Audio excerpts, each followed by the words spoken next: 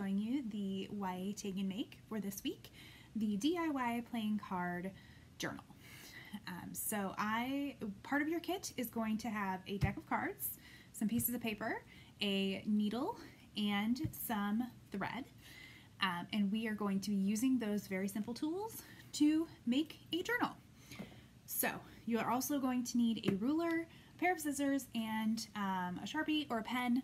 I'm using Sharpie because it wipes off of the playing cards very easily, but if you have a pencil or a pen, that works too. So, okay, we're gonna set the things that we don't need aside. And first, before we do anything, we're gonna pick what our cover is gonna be. I have already gone through the playing cards and decided which cards I'm going to use for the front and back cover of my journal, but you can pick. You're going to have a whole deck of cards to pick from, and you're only going to need 2. So you can pick whichever ones you want. I am going to be using the Ace of Spades and the Queen of Hearts. So these are my front and back covers. Now I'm going to show you how to make the pages.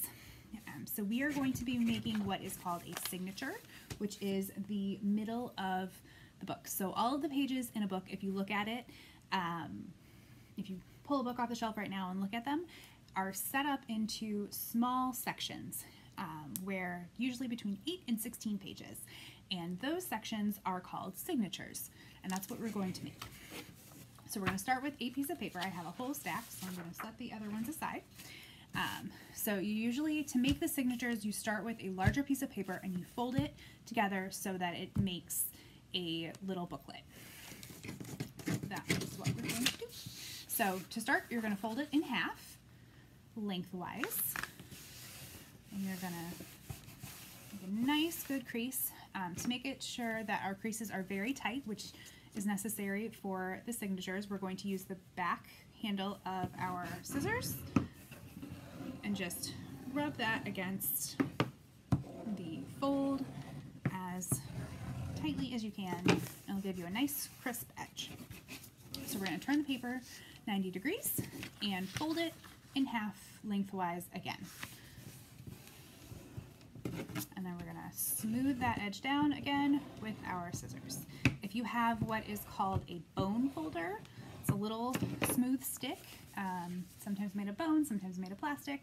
You can use that instead. That's what real bookbinders use to smooth their edges. So we're going to turn it 90 degrees again and fold it a third time.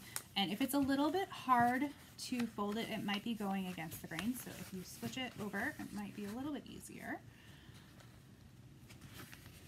to fold. Fold where it's easy. Okay, so I'm going to smooth it down one more time. So this paper is not thin enough to fold it again and have it be easy to work with. So we're going to just go with the 8-page signature. So as you can see, it now is a little booklet. The little booklet is attached at the top and on one of the edges, but that's okay. We're going to fix that in our next step. But for now, I'm going to do this with 9 more pieces of paper for a total of 10 signatures, so 80 pages. If you want your notebook to be thicker and have more pages, then you'll make more of these. If you want it to be thinner, you'll make less. But each one will add a number of 8 to your page count. So keep that in mind. I'm going to go do that off camera and then I will be right back. Okay, and I'm back.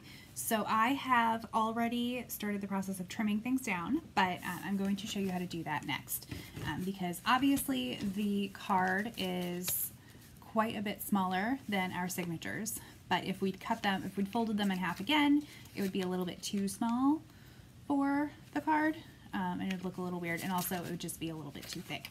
So what we're going to do to make this look like it's supposed to be together is we are going to trim our signatures down. This will also help us to make sure everything is uniform and straight, and also to cut off those edges that are still connected.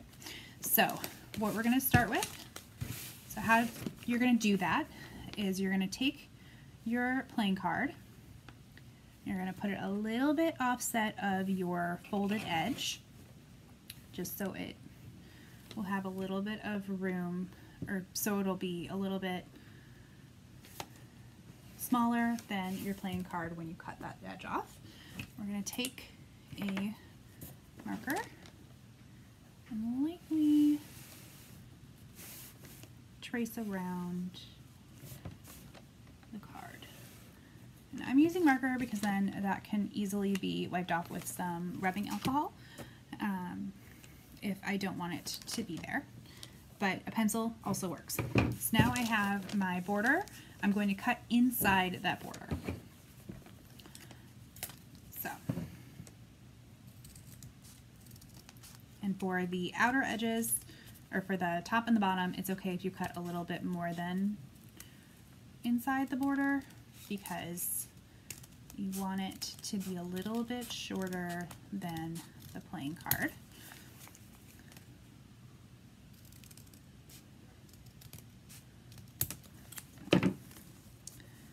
So that is first one trimmed, and as you can see, it fits nicely inside the card. I'll flip it over so you can see with the contrast. So then when the covers are on there, they will be a little bit bigger than our notebook, and it'll look clean and look like a real book. So I'm going to do the same with the others. I've already started the process, but I'm going to finish them off, and then I will show you how to make the holes and start the lacing process. Okay, so I have my signatures all trimmed up so they're all the same size. You want them to be uniform so that when they stack together they look nice and even. If this was a book bindery, they have a giant machine that chops it right on the edge, so it's all smooth, but you want to make sure that they are as smooth as possible. If there's a little bit of overlap, that's okay. This is not a professional book. It's one that you made, so it's going to have imperfections, and that's good. So to make the holes, I've already put the holes in a couple of them, but to make the holes for the sewing, we are going to first need to make a measuring part. So I'm going to take an extra card that I'm not using, and on the white side so I can see it, I'm going to make my marks. So the card is a little bit taller than or a little bit less than 3.5 inches. So we are going to make our marks. So we're going to try to center 3.5, and then we're going to make marks at the 1/2 inch and the 3 inch, and then we're going to make marks 3/4 of an inch in. So at the 2 1/4 mark and at the 1 1/2. Nope, that's not right. The 1 1/4 mark. We will ignore that one. See, even librarians make mistakes. That's okay. Okay, so I'm going to move that away because I don't need it anymore. So now I have my marks, and I'm going to let them dry a little bit so it doesn't get on the paper. And then I'm going to open the signatures to the middle. So all 4 pieces of paper are centered here. I'm going to align the card so it's evenly spaced on the edge. You can see the marks. Then I'm going to take my needle. You have your needle. And I'm going to poke through all 4. I'm going to gently poke it so that there's a mark. I know I'm going to first. Then I'm going to take my piece of paper away, and I'm going to stick my needle into a hole and then fold it over so I know I'm getting through all 4 holes and stab it through. I'm going to do the same thing with the next one. So I'm putting through the hole and then pushing all the way through so I make a nice deep hole. So then I'm going to take my needle point at the next hole, or the next mark, and push it, and the next mark, and push it through. So now I have 4 marks on my paper that I can use to sew my hole. So my pieces of signature together. So you'll just do this. I'm going to show you how to do it again to make it easier, and then I will do the rest of them off camera. So I'm going to make my holes or my marks first, pressing a little lightly but not too hard because it's kind of hard to hold the card and poke all the way through the paper. So we're going to do that, and then we're going to put our needle into the first mark and push all the way through.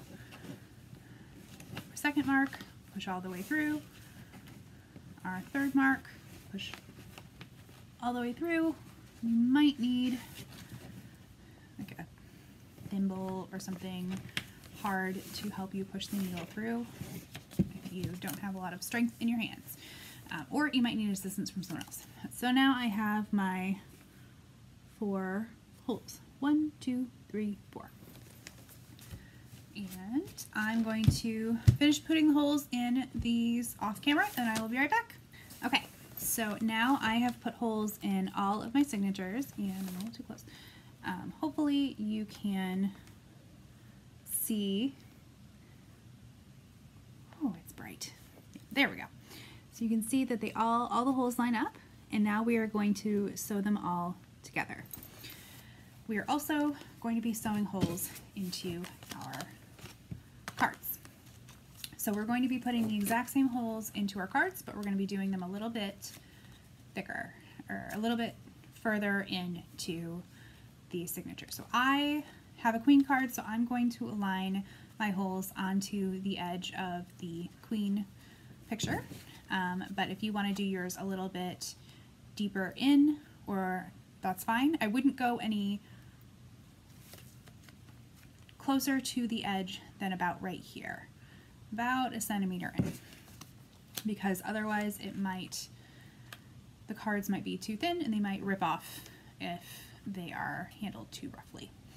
So I'm going to align that there, and then I'm going to take my trusty needle, my trusty very sharp needle, and I'm going to poke holes through both the front and the back.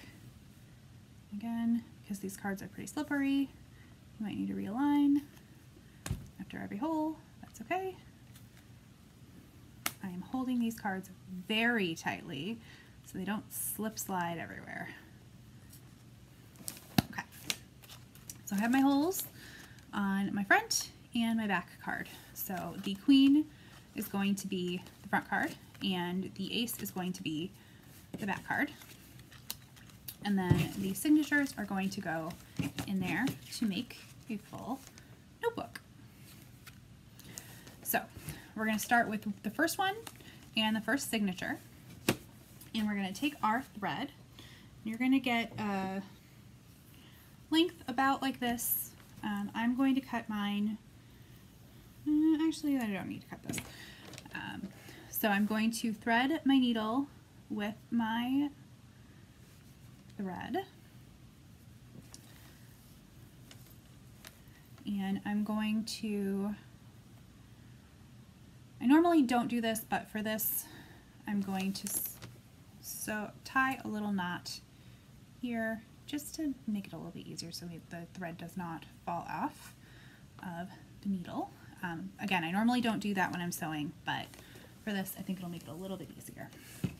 So we are going to start inside our signature. I'm going to move everything else out of the way. I'm going to start at the top, and I'm going to pull it through. Now, if the thread gets a little bit unwieldy for you, it's okay to trim it and then use it again, or use about half of it. That's fine. So to start off, we're going to hold the end here. We're not going to tie a knot in it, but we are going to secure it after our next step. So I'm going to take my cover. I want the face part facing up, so I'm going to go into the back of the card. And again, this can get a little bit tangly. If it's too long, I might end up trimming this, because it might have been a little bit too long. It might get annoying. So we're still holding that there, and we're gonna, oops,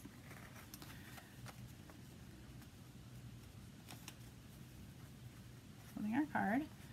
I'm going to close that up just to make it a little bit easier. And then I'm going to, I have my new string. I'm going to thread it through here, and it should go through all, if you're holding this tightly, it'll go through all 4 pages and come out here. So we're going to tug it again. I'm going to hold the end string just to make sure it doesn't go anywhere while I tug. And yeah, we're probably going to trim this because it's too unwieldy.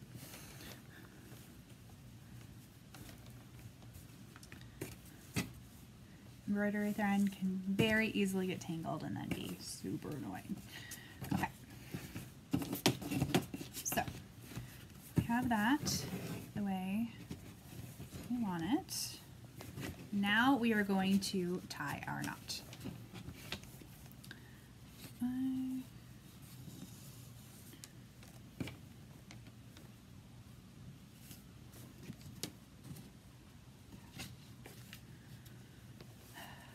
Everything gets tangled.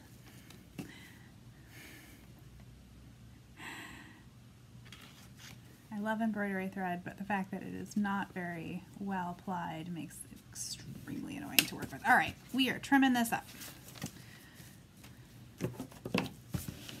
This is nonsense. So that's going to happen. That's okay. We just discard it, move on. So lesson learned, that was too long a string. We are going to, I'm going to back and we're going to try that again.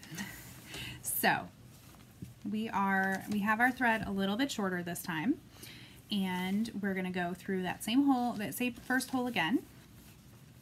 Tug it until it's about an inch. And then we're going to, this time we're going to go through the front because I think that might be a little bit easier to control.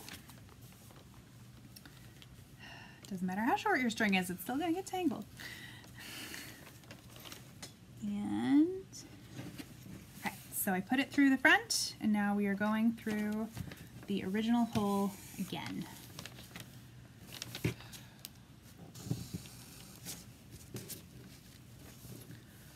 Okay, looks like I managed to tangle it. Okay, so now I'm going to make sure I don't get the strings tangled and tie a knot. Okay, so now it's secured, and we are going to move on to the next hole. So we're going to go to the second hole and go through it. So the string stays on the outside. Then we're going to go through the front, cover, and into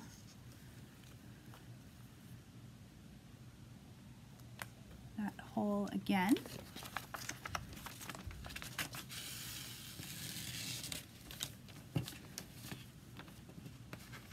Pull it nice and tight.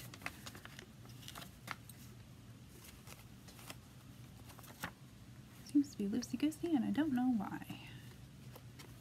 Alright, tug it nice and tight as you can. You want it to be good and tight. Ooh, not so tight that you cut the hole, you put a hole in it, so we're going to do that again. Okay, don't pull it that tight, because I don't know if you can see, but we accidentally ripped it a little bit. Not so tight that you're going to rip it, but tight enough to keep it taut. So now we're going to go through the third hole and in through the front of the third hole of the cover and back into the third hole of the signature. Make sure we don't get tangled. I'm going to close together so I can make it nice and tight. Again, not so tight that it falls apart, but tight enough so that it stays where it's supposed to stay. Okay, success. Okay, so now I'm going to go through the center of the final hole of the signature and the final hole of the cover. And then we're going to go back around to the signature again.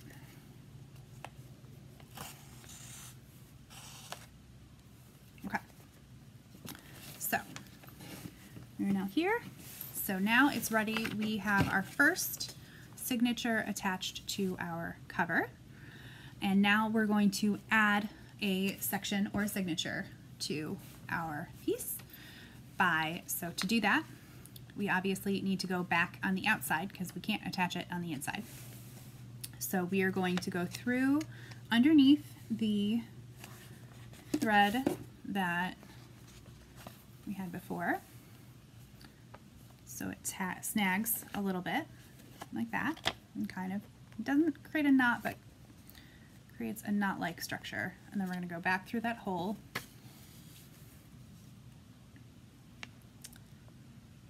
Like that.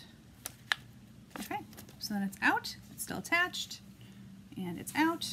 And now we're going to add our next one. We're going to make sure we align our holes correctly. And then we're going to go through that second hole.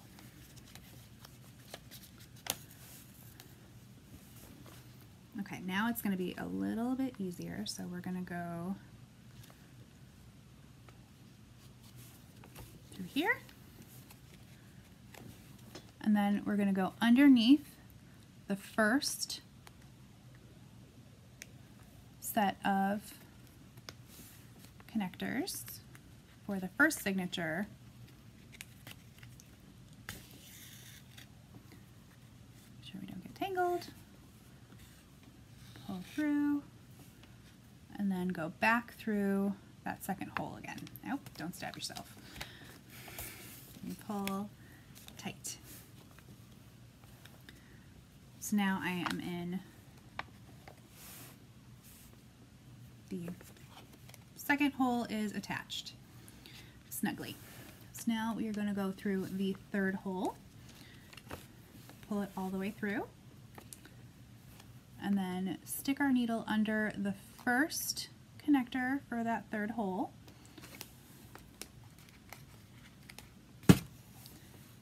Give it a little tug so it's nice, so it's caught and it's not going anywhere, and then put it back through the third hole of your second signature. So now, looks like that. We're going to go through that last hole and do the same thing. We're going to snag it through the last connector, pull it tight, and then we're going to go through it one more time to make sure it stays connected. And then go underneath that string, pull it through so it kind of knots it in place, and then go back through that hole a third time. Okay, so now I have two signatures, two sets of pages. So now our booklet is 16 pages. And I'm going to just keep adding signatures. I'm going to do another one just to show you how to do it so we know how to do it confidently. We're confident in our skills, and then I'm going to do the rest of them off camera. So one last signature added on camera, and then the rest will be off. So we have our third section, our signature. We're going to line it up with the other two, and then we are going to thread our needle through the first hole and making sure that we get through all 4 pieces of paper. Okay,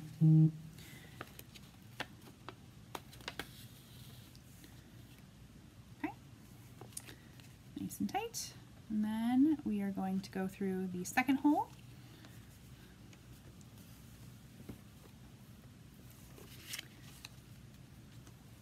And through the connector between the first and second signature.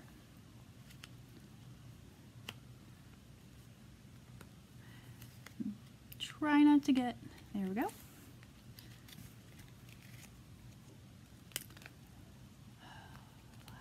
Keep getting stuck. Your thread is going to be a little bit annoying. It's fine. Okay, so then go through that hole again And nope, that's not through all the papers, so we're going to try that again. Why is this not going through all of our... There we go. Okay.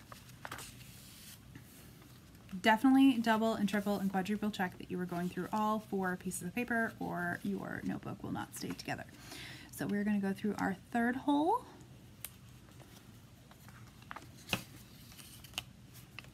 Pull it all the way through. Pull it nice and tight.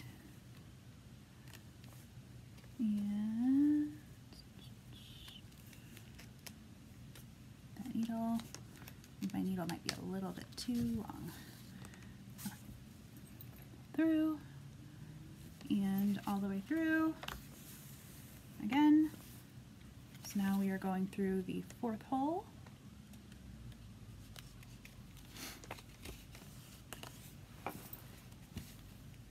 And through that last signature connector. Through the hole. One last time. Not one last time. Our second time. And then we are connecting. We're going underneath that section. Pulling through. Pulling as tight as we can without ripping the paper. Oop, dropping our needle. And then going through again. Okay, so I'm going to attach the other 7 off screen, doing the exact same thing. Actually, I'm going to do 6, and then I'll show you how to attach the back cover. Okay, so I have 9 of my sections, signatures, sewn all together. They are their own book, and they're not going anywhere, which is great. So we are going to attach our last signature and the back cover. So to do that, we're just going to do the way we've been doing it. We're going to go through the first top hole, making sure that we are going through all 4 pages.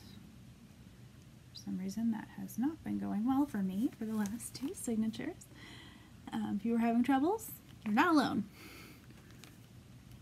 Sometimes you got to remake that hole because it looks like it's not all the way through. Okay.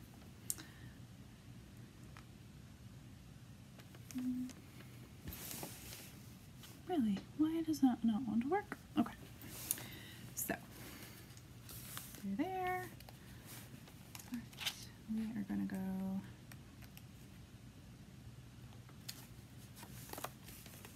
through there. Okay. So now I'm going to go between the signature, and I have been, I don't know if this will be helpful to you, but because they're so tightly put, and a lot of bookbinders use a circular needle, but we don't have those, so I have been putting it through here and then just putting it through like that instead of trying to wiggle the needle through. So now we are going to attach the start of the card like that and go straight through the hole. Yep, didn't make it through all the pages. My goodness, this is a challenge. I like how the last one is the one that's going to challenge me. How it always goes, right? Okay, so because we attached the middle one instead of attaching the front one, we're going to go back through our first hole just to get that first part of the cover done. We're going to go through the signature hole again.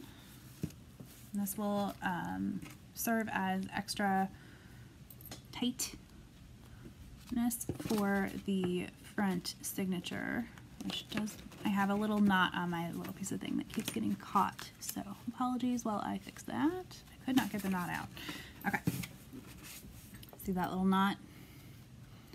Bane of my existence.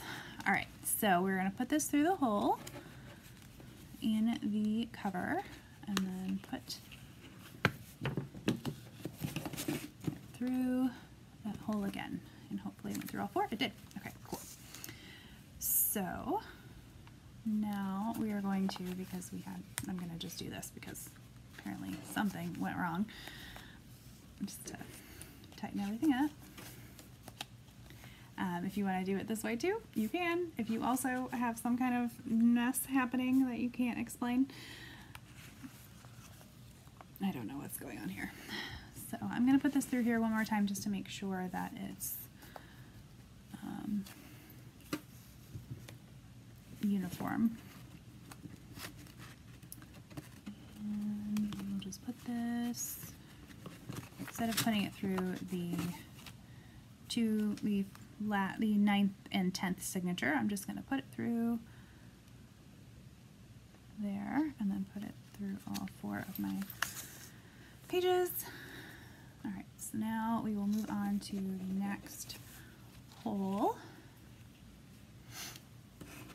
We're going to go through that 8th and 9th signature, pull my needle through, because again I've been getting it caught on that silly, frustrating knot, and pull that through, put it through the hole on the cover. Make sure we're not getting anything tangled. Pull it through and put it through the hole. We are so close. Last hole.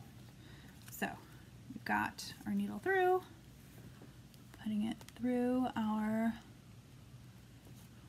8th and 9th signature, and we're going to put it through the cover.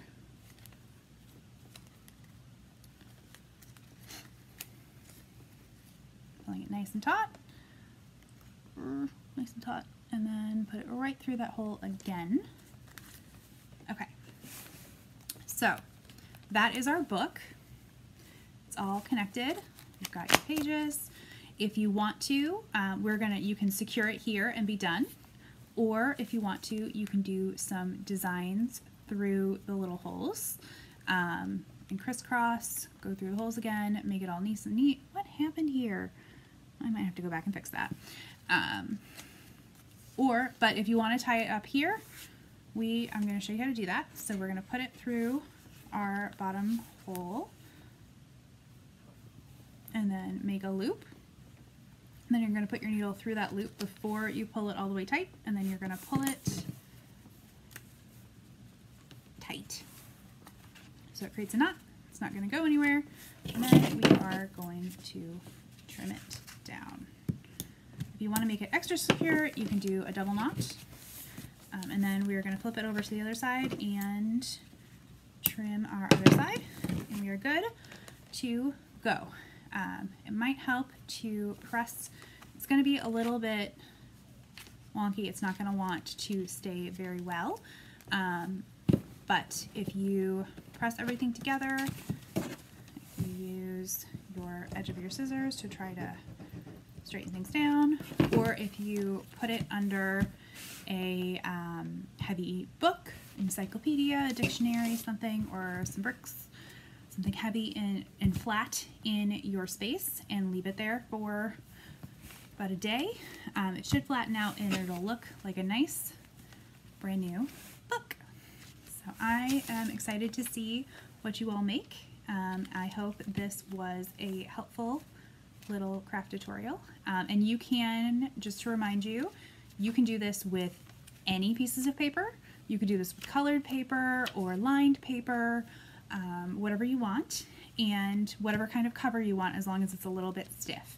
So we use playing cards, but you could use cardboard, you could use the covers of cereal boxes or old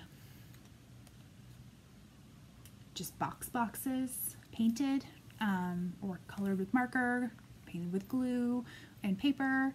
You can do whatever you want.